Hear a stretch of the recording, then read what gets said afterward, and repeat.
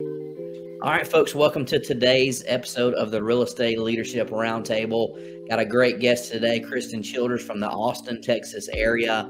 Can't wait to have this conversation with her. But before we dive in today, I want to let you know if you're listening to this podcast and you're looking for a way to grow your team or grow your brokerage, I want you to go check out my totally free recruiting course that I created at freedom-builders.net. Totally free recruiting scripts, drip campaigns, follow-up strategies, lead gen strategies, the exact strategies that we've used to add 96 real estate agents to our team in the last 12 months.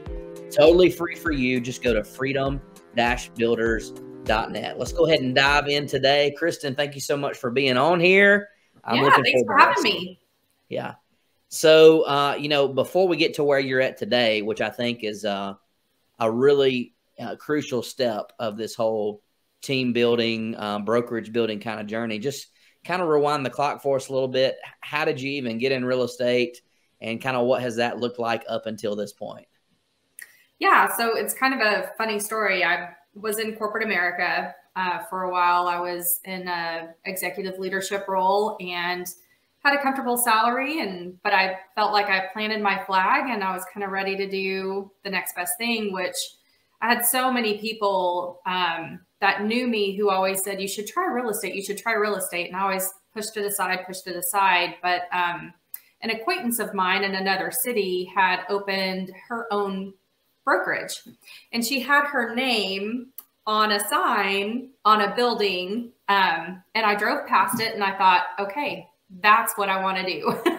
So I had this dream of having my own brokerage, and I was going to have my name on a sign and all of this. So I entered into my real estate classes with a dream of Austin and Hill Country real estate.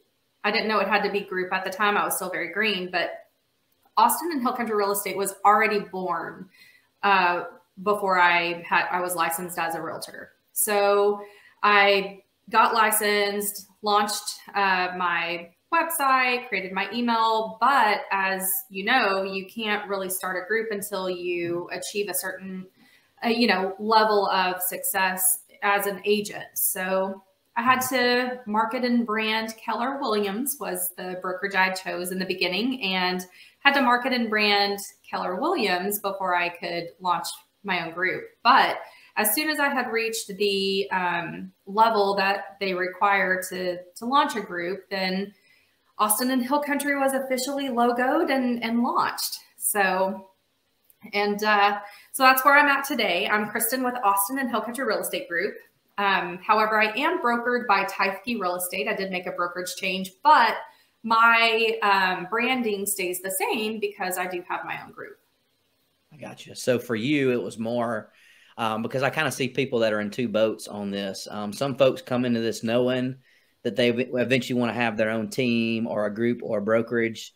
And then we also have some people that like me, I didn't really want to, but I got to a point in production where I felt like I had to bring people on board just to help me have kind of like the work-life balance, that I wanted. So I just wasn't working 24/7. So for you, it was more about you had a goal from the very beginning, and that goal is still what you're working towards right now, right?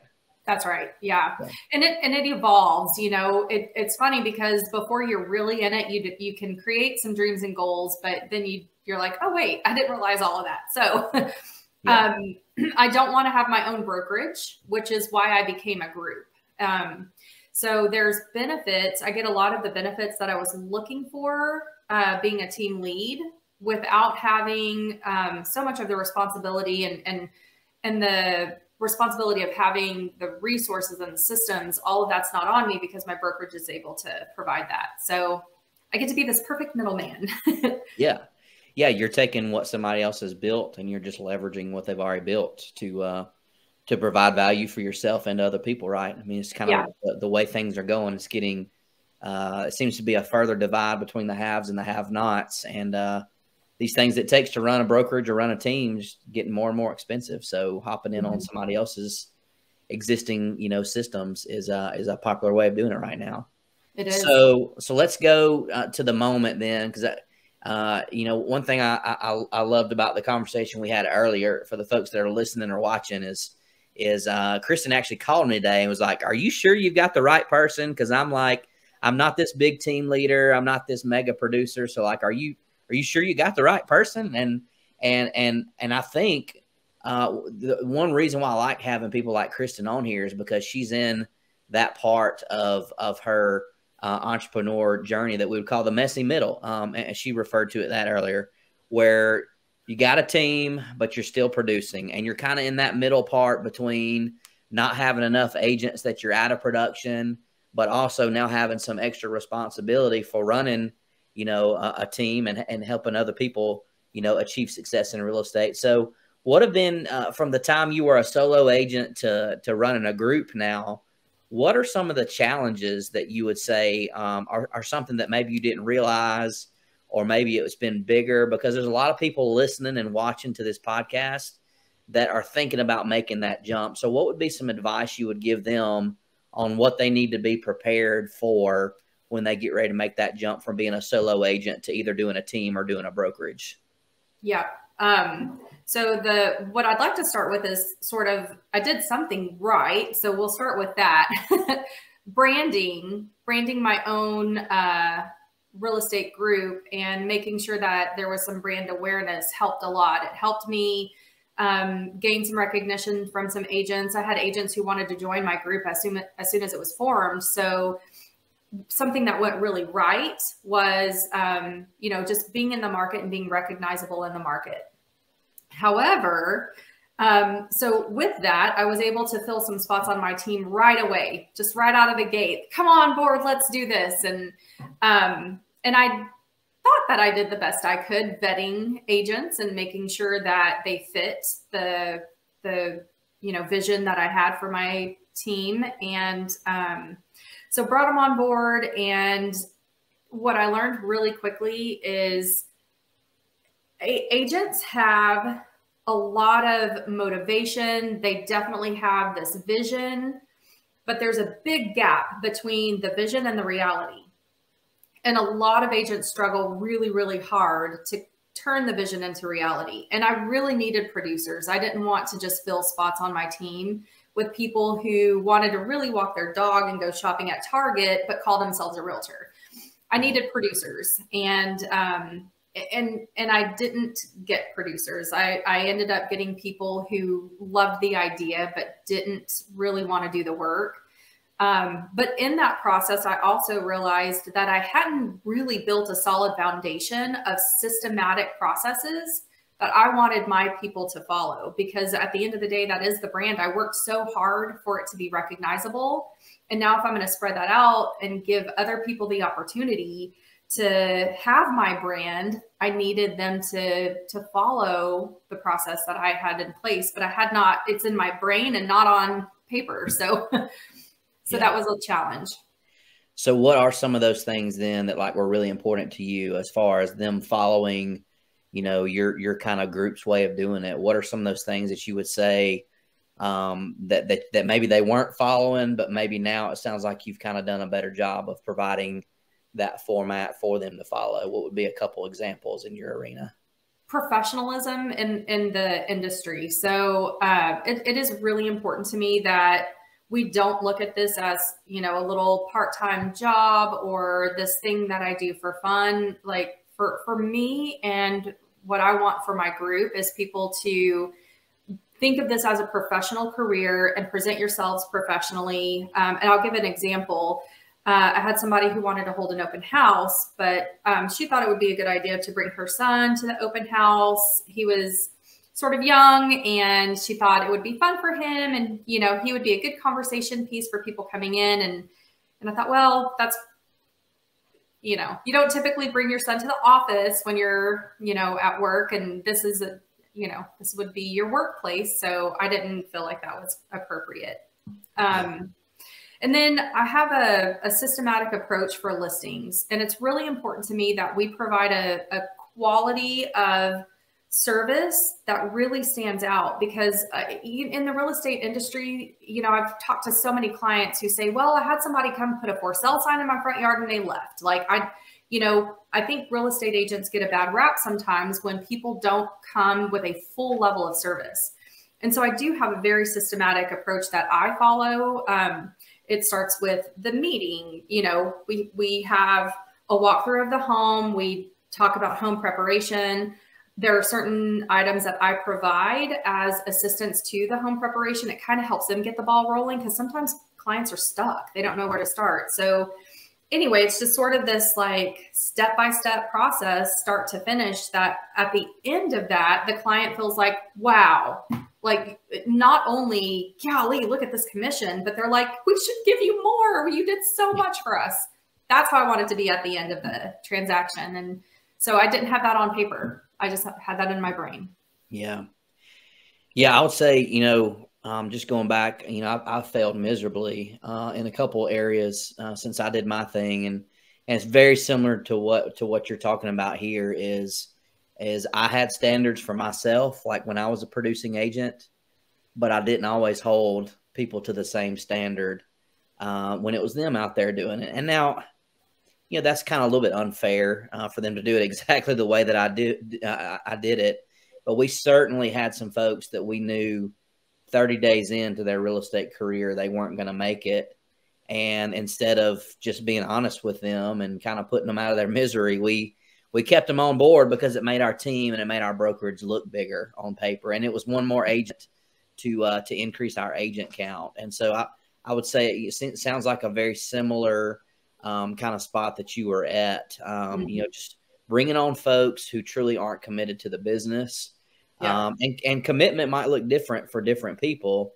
We're okay with bringing in, part-time agents on our team as long as they still fulfill all the commitments of professionalism and working with the buyer and working with the seller, and they want to do a good job with it. But we've had a bunch that, like you said they did.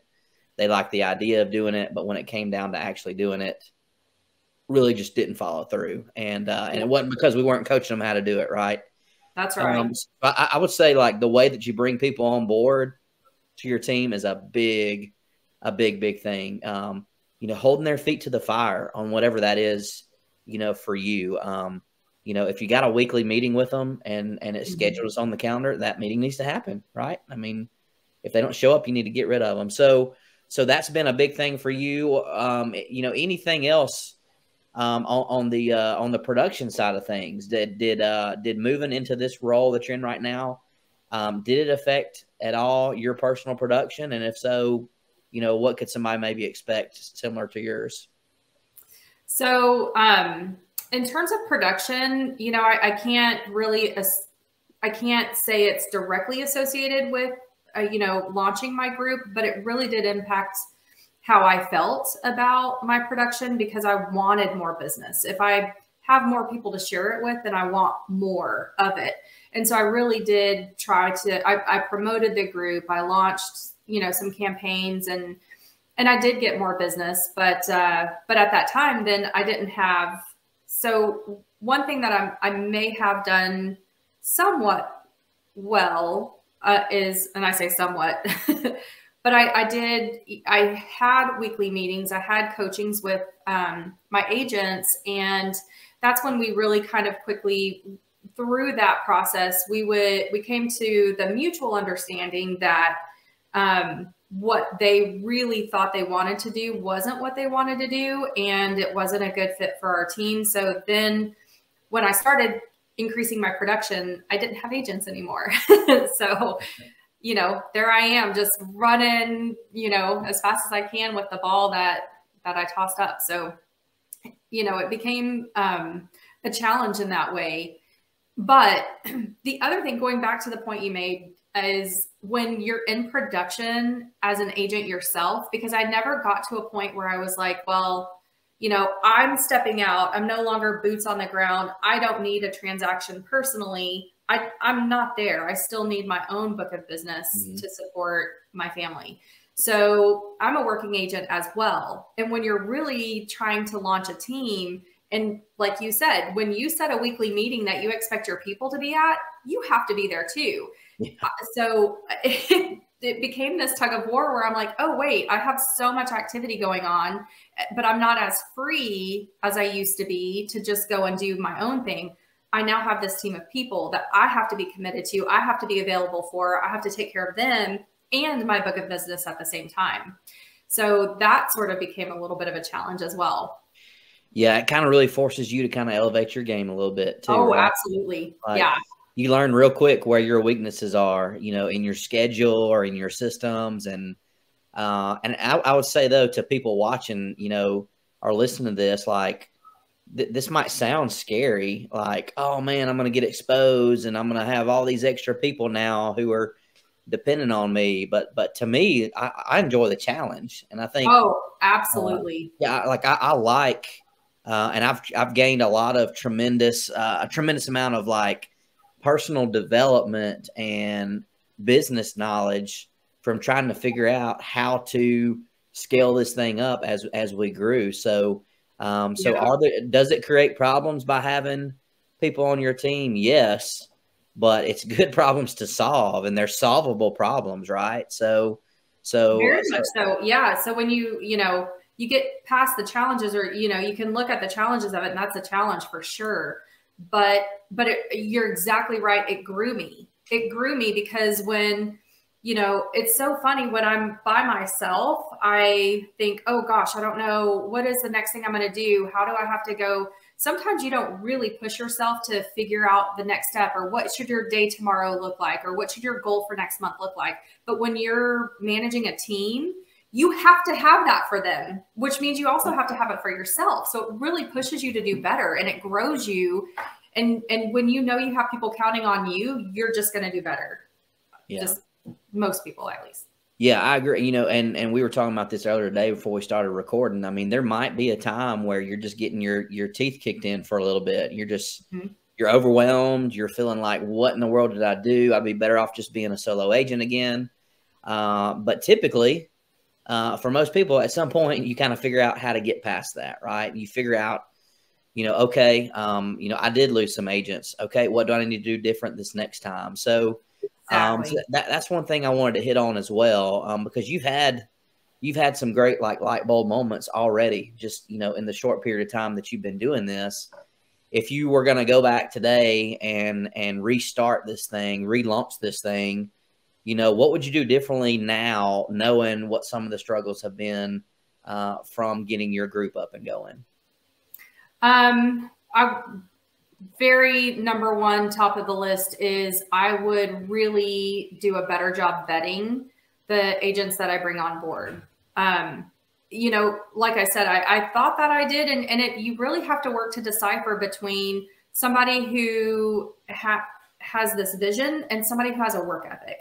Yeah. And I'm very open to new agents. I wouldn't say that I won't take on new agents. I love new agents, but I'm going to be a lot more careful about new agents that I bring on, because we all don't know what we're in for until we do it. So it is a little harder for a new agent to, really prove themselves. But I think having a new agent who is truly has some sort of like professional work background, and again, that's specific to my group, because I really want to hold a professional image in the community and the clients we serve. But I'm looking for somebody who really has that type of work background, and not somebody who's stepping into the workplace maybe for the first time.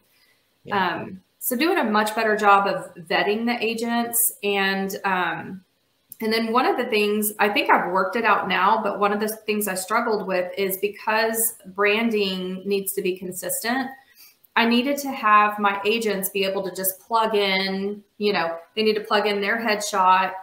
I have some parameters where they can do something specific to themselves, but otherwise all of the branding has to be prepared and ready for them to order their business cards, order their for sale signs, everything has to be ready. So I think I have that down, but that was a real struggle the first time around, is, oh, you need business cards and we need them to all look the same. Hold on.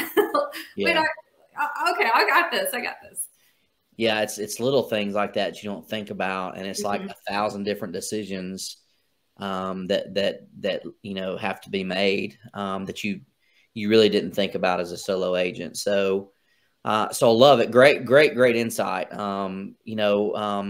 So you got in the business, you saw the billboard, you wanted to be that person, you got in the business, you got your group now. What's the next big thing for you? Where do you see this thing going? As far as your vision goes, like what is the vision going forward from here? So it's funny you mentioned that. I am back in, I have the goal to grow the team again. And I'm working with my current broker. My ultimate goal, which would be on the 5-year spectrum, is I do want an office in my location.